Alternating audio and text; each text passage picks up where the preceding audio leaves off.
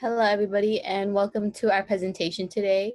Today, we'll be talking about our design called HOPE. HOPE stands for Help Out People Escape.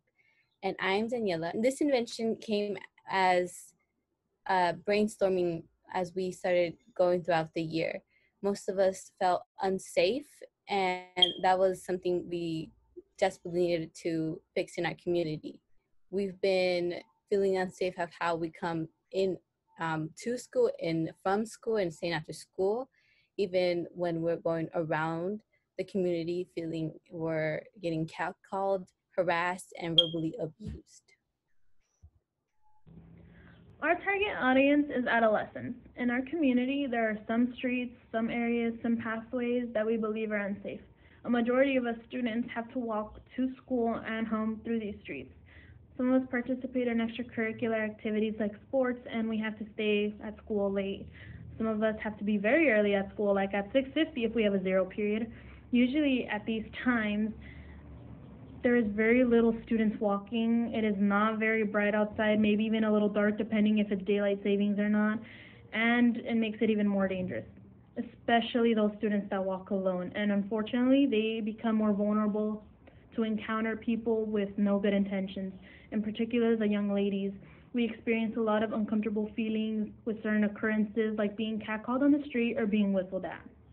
This is particularly a reason why some of us feel unsafe walking through certain parts of the neighborhood. This is where HOPE comes into place. It is discreet, easy to use, it has your location, it records you, and it will get you out of that tough situation. Hello, my name is Marita Jimenez, and I took part in analyzing the survey results. When deciding where to conduct our survey, we took into account our target audience. So we decided to survey our school because many of the students walk home alone. Once we collected the results, we noticed that most of the students are from Pacoima, about 45% of them, and the rest are from the neighboring cities. We also found that most of the girls surveyed were 16 and 17 years of age, with the rest lying between 13 and 19 years old. In the survey, we also included a bar graph that indicated how safe the students felt walking home, with 10 being most safe and 1 being most unsafe. About 60% of the students leaned more towards the unsafe side, choosing between 1 and 5.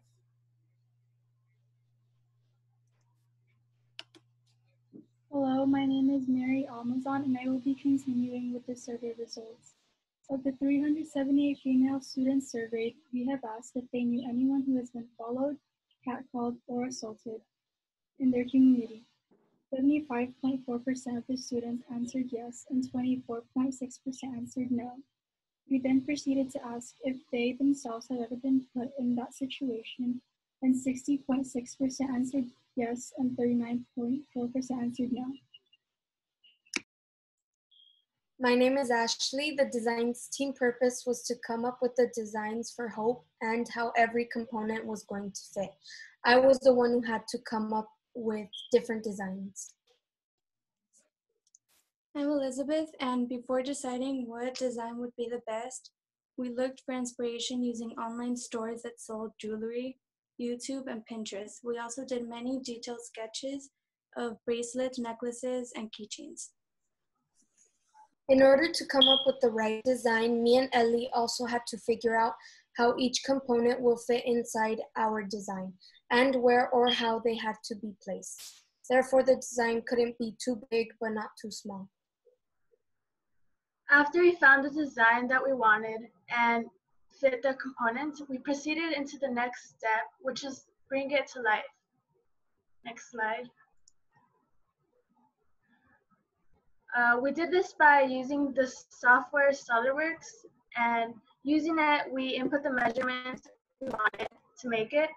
We chose a design that seemed right for everyone, and in the end, we worked together to create the design we have now. Hi, my name is Karimar Trujillo, and I am a part of the GPS team. The GPS module will do two important things for our device. When the user presses the button, their location will be traced and sent to the emergency contacts that are listed within the app. The GPS module will be connected to a Raspberry Pi, a GPS map, and satellites, which will allow us to receive refreshed coordinates. The GPS module will also serve as a tracker for past assaults found within the user's area. When an assault is reported, the user will receive notifications that will then allow them to decide which is the safest way to their destination. Next is Leslie with the materials needed. Hi, I'm Leslie, and we use a variety of materials to make this GPS tracker. So first of all, we used a GPS module, which was the Arduino Uno board, which we put our code into. To actually make the code, we use Arduino, which is just like a little site that you can make your own code. As you can see, there's images of what we also use. The jumper wires were also used to connect to the Arduino board. And we also used an USB to connect it as well. Hi, my name is Natalia Ortega, and in the future, we basically translated the original fixture into a smaller portable version than the original. My name is Arely Velasco, and I'm part of the camera and voice recorder team. We tested a pan camera similar to the one on the slide because of its compact size. We ran tests of scenarios like those revealed in our school survey. After considering all the movement we had gone through in the scenarios, the pen's mic and camera had a proficient quality, which gave us a target for what we wanted regarding our final project's components. Now my teammate Maria will be going over the module that we ended up using. Hi, my name is Maria Hernandez, and like Aurelie mentioned, we ended up using the Raspberry Pi module. Was the mainly reason was because we were already familiarized with this module, so we thought it would be easier and more efficient for us. Aside from the module itself, we used the Raspberry Pi camera and a USB, which Sochi will mention later, and then we also used a monitor to code. And now Carter will talk about how all this comes together and how it works. Hi, I'm Natalie Miranda. As for the Raspberry Pi, we used a terminal to access and input codes to activate the camera and the mic. The types of commands that we used were raspi-sto for the photos and raspi-vid for the videos. Fortunately, we were able to test various commands for photos such as stitch codes to make the time lapse. Videos were recorded in milliseconds, and we were ultimately able to sync both cam and mic. My teammate Sochi will further explain the mic. Hi, I'm Sochi De Leon from the camera and voice recording team, and in this project we used a USB mic in which was utilized to pick up our voices in a voice recording. The way it works is we put a certain code where the Raspberry Pi starts to record, and within the selected duration, which if you look into the code, the D and F is what's controlling the timing of the audio. The reason why we chose a specific mic is because of its adapter, which is a USB, which directly connects to the Raspberry Pi, and like mentioned, it works hand in hand with the camera as well.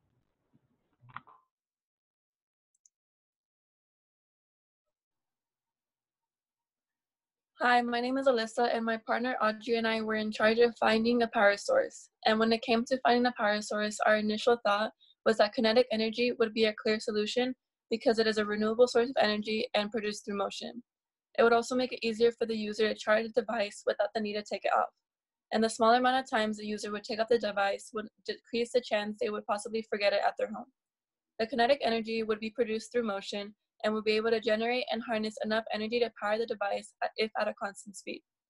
It became clear to us that being at a constant speed long enough to power the device would be difficult to accomplish in certain circumstances where the device could not be put in motion.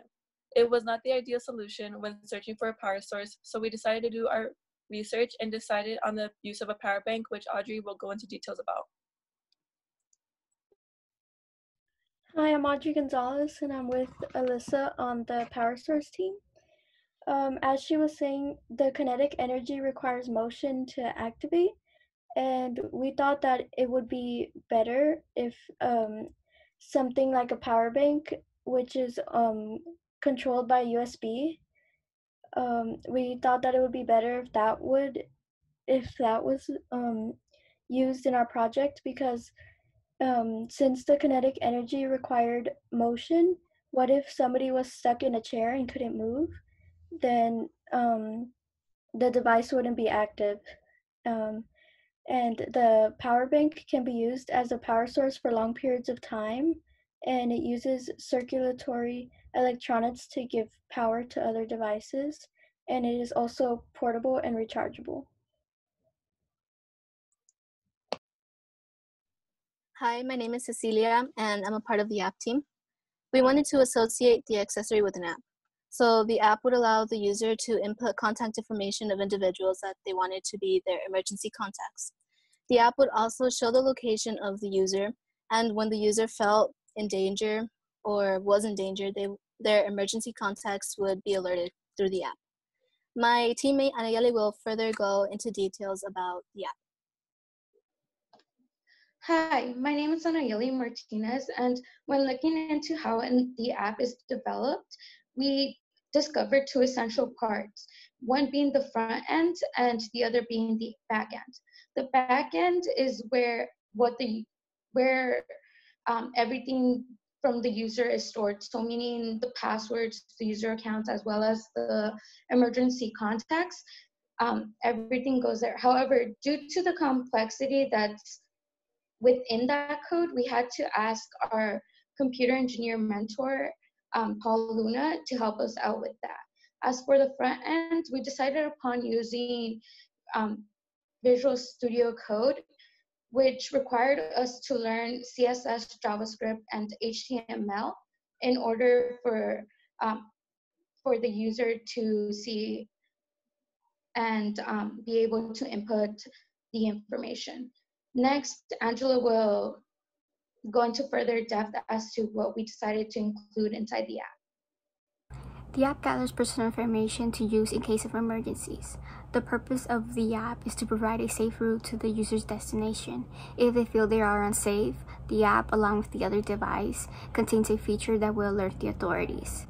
The app contains a home page, sign-up page, login page, and about page. It also contains a dashboard to allow easy access to the other pages. My name is Marisol, and I was responsible for our budget. Based on our numbers, if our device were to go into the market, the total cost can be estimated to be $44. This estimation is based off the main components of the device alone. That is to say, the material that makes it to the physical device is accounted for. However, the device will decrease if the device is mass produced because the amount of labor used would be decreased.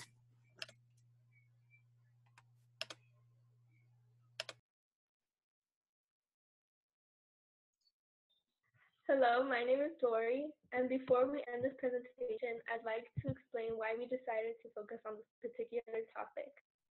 Because we are an all-girl group, we thought it was important to address what many girls experience on a daily basis, which is harassment. We later realized that we're forgetting about what is often swept under the rug. It has never been only girls who are harassed, but our boys too.